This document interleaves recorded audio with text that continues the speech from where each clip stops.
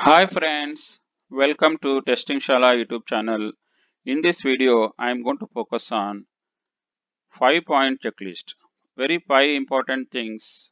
If you do, you can definitely improve the productivity in the manual mobility testing.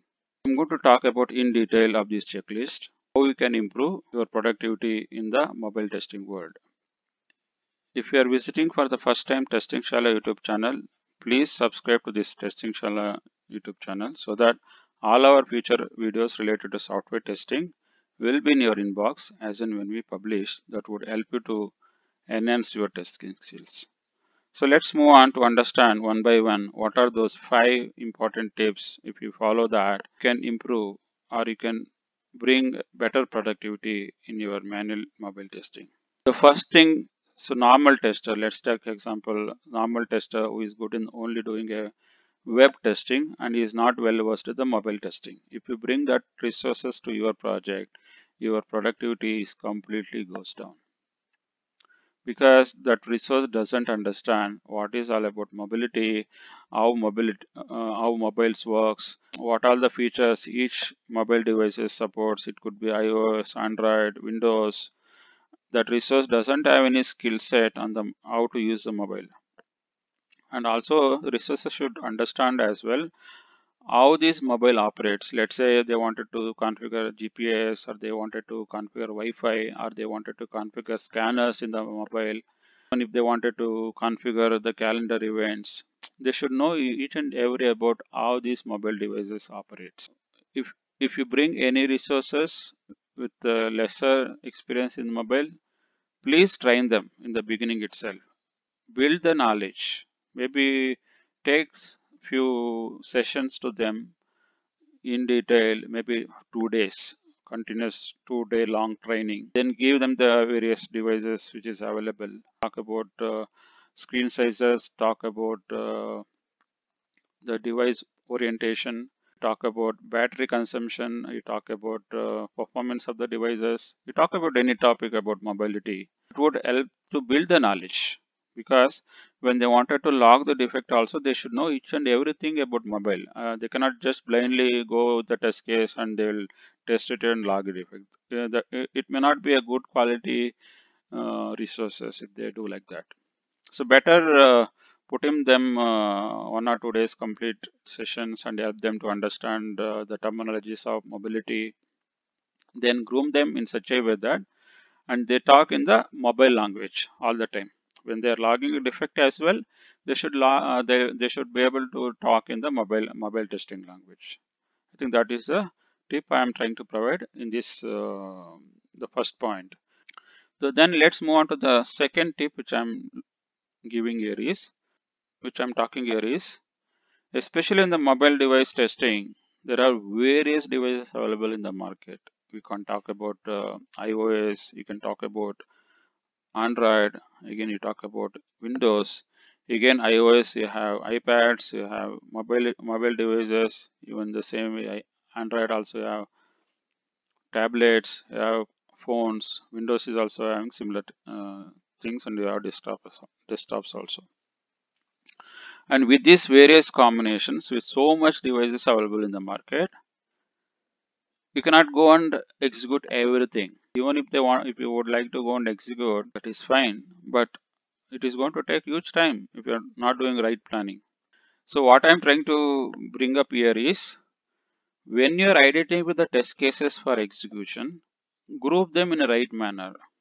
When you are grouping the test cases based on the use cases, then whenever you are doing a testing in those flows, most of the use cases or most of the test cases will get covered. You should not execute your test case in a very random fashion. That is not going to add any value for your testing. It is just going to consume more time. You should put a right plan, prioritize, put a right strategy, and club everything based on the flow which you are going to execute. Then execute. If you are going to do that, definitely you can bring higher productivity when you are performing test execution. Third point, which I just discussed as well in the before point, with more device in the market, it is always do some thorough research and also look on who is going to use your application, who is your customer, which country they are belonging to, what is the device usage pattern in that country.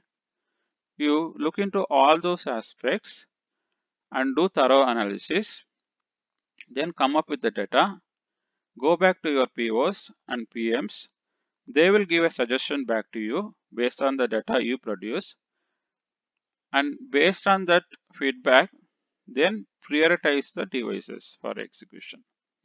So with that, because you are going to buy in from them as well,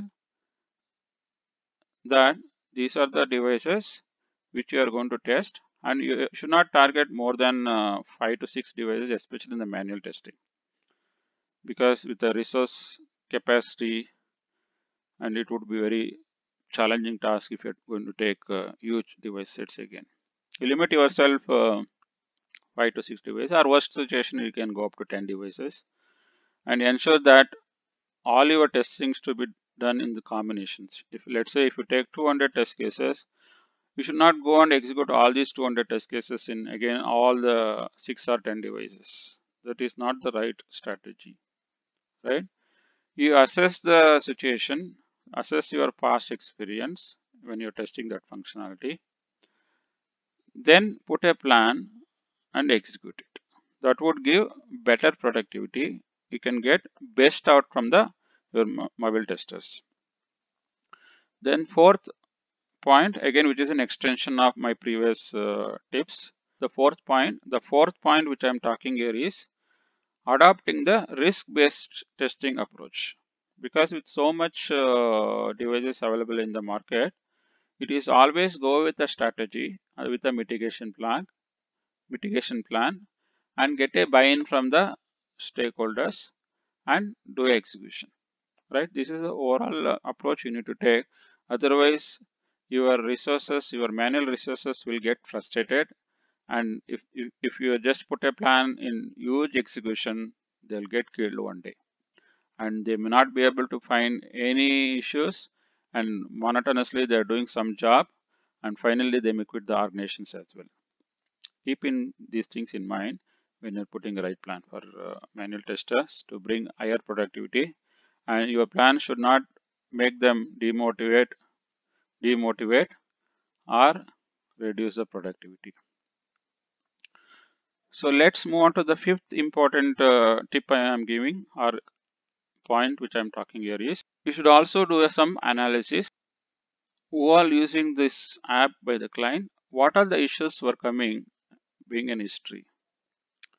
There may be already some of the incidents might have come from the clients or your own defects which you logged earlier.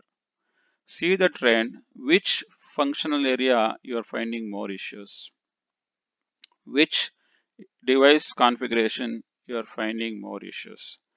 If you look on all this area and with the data, you can bring different thought process and different way of bringing a test prioritization that would help to reduce lesser execution and with a higher productivity in the manual testers.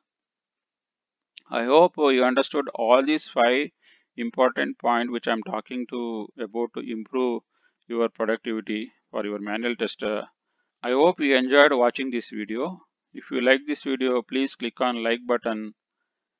If you are visiting for the first time the testingshala YouTube channel, then please click on subscribe and bell notification so that all our future videos related to software testing will be in your inbox as and when we publish the new videos.